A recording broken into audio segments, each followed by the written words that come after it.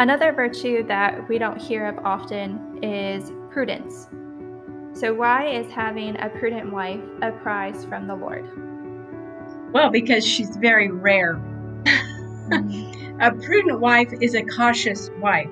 It's a wise wife. A prudent wife is wise and can be trusted. Her husband doesn't have to worry about what's going on when he's not there.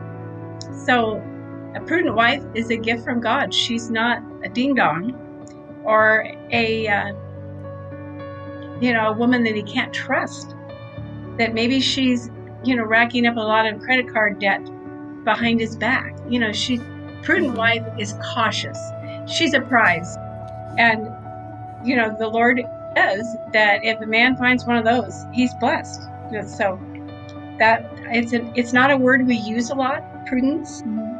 And it doesn't mean she's fearful, like she's cautious and won't do anything, won't step up more than one step on the ladder.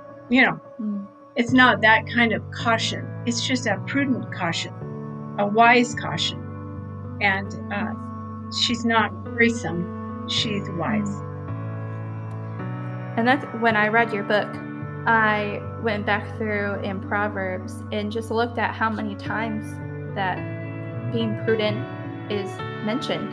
And it's just an abundance full. And I think of Proverbs 14:15, the simple believes everything, but the prudent gives thought to his steps. So it's thinking through our actions and not being gullible.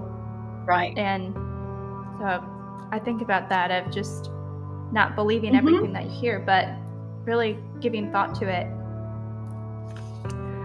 All right, next well, it used to be, courage. I'm sorry. Oh, go on. I'm sorry.